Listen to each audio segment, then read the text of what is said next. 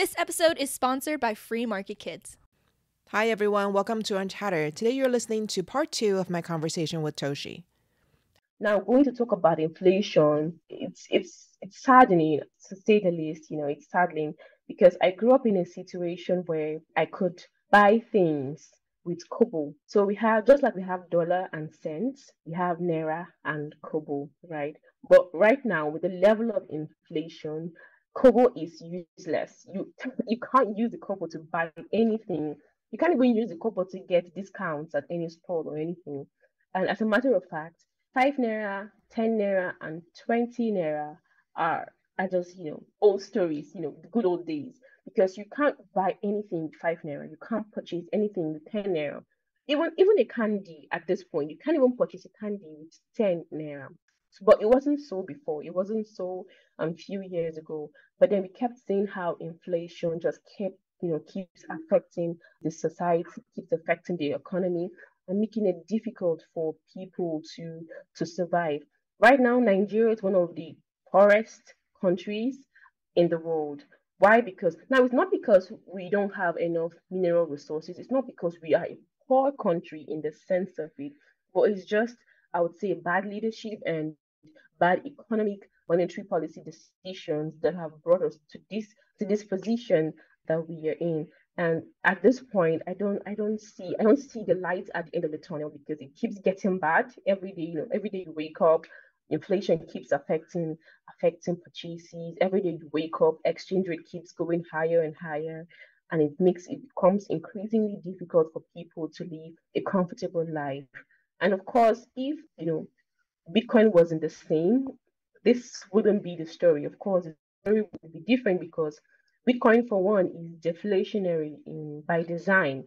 Bitcoin is deflationary by design, whereas our fiat money is inflationary by design. What this means is no matter how good our policies are, no matter how good the economy is, always experience a bit of inflation with the fiat design. But with Bitcoin, it's the other way around because Bitcoin is deflationary by design. I mean, we have just 21 million Bitcoin that would ever be in circulation.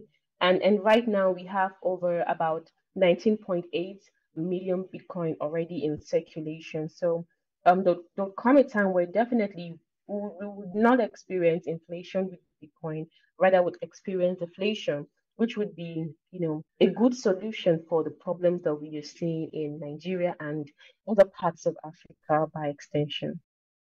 So when you try to explain Bitcoin to, for example, the merchants, do you find, and my understanding of the African culture is that you have the seniority, sort of respect your seniority kind of mentality, sort of similar to Asian countries. So being in your early 20s or mid 20s, what is it like trying to tell your elders or your people who are senior to you about Bitcoin and that it could be a solution to the monetary problems?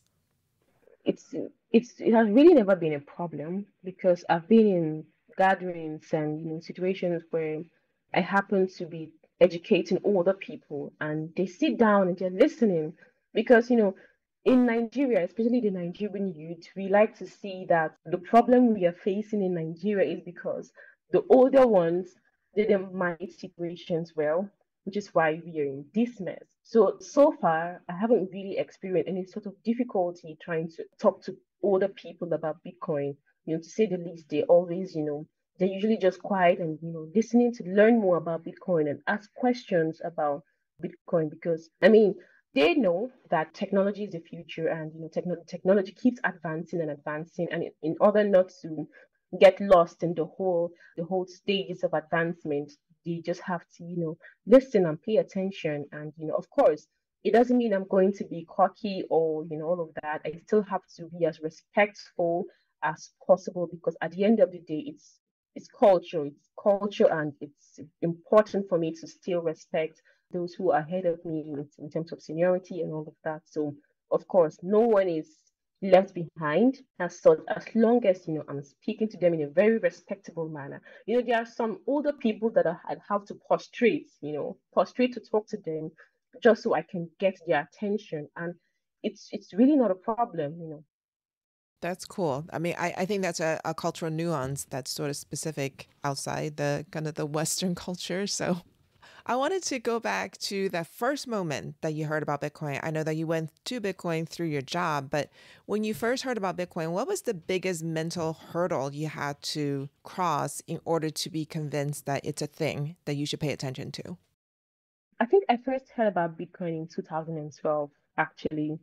My sister, my older sister, came home one time and she was telling my mom about this investment that people are getting into, and oh, it would be really, really nice if we can put in, even if it's $50, just throw in $50 in there and buy Bitcoin and see how it appreciates, right? So my sister was coming off from an investment point of view. And so my mom kept asking her, what is Bitcoin? What exactly is Bitcoin? Where can we get Bitcoin? But then my sister, she didn't really have a wide or a good understanding of what Bitcoin was at the time. All she knew was Bitcoin is a good investment and that we should invest in it, right? She didn't really understand what Bitcoin was at the time. And so when she kept explaining, and because she wasn't really making any sense, and right, she wasn't making any sense, I didn't really pay attention to it. I just like left it like, whatever that is. So I just, I didn't pay attention to it. So fast forward to my final year at the university, we usually have on what we call the final year, second semester. Everybody gets to embark on a project. We call it project or thesis, where you work on the research paper and all of that. So my classmate, Henry, he was working on one and it was blockchain for accounting. Yeah, so I studied accounting in my undergraduate. So my classmate was trying to work on a research topic that was blockchain for accounting. And here again, that was my first time hearing about blockchain. Although I've heard about Bitcoin, but I didn't see the correlation of Bitcoin and blockchain. So when he said, he kept saying that blockchain could be the future of accounting. And in his defense, he said accounting is it's a double entry technology or double entry system, whereas blockchain is a triple entry ledger technology. And so he kept saying that blockchain is going to be the future of accounting, where we wouldn't need some of the accounting software so basically he was just talking and he was really convincing. So I thought about it and I said, if this is going to be the future of my profession, why not I start early to start researching about this technology and see how this technology is going to be the new big thing. And so I started researching about blockchain, started doing my findings to basically understand how blockchain can affect the accounting profession.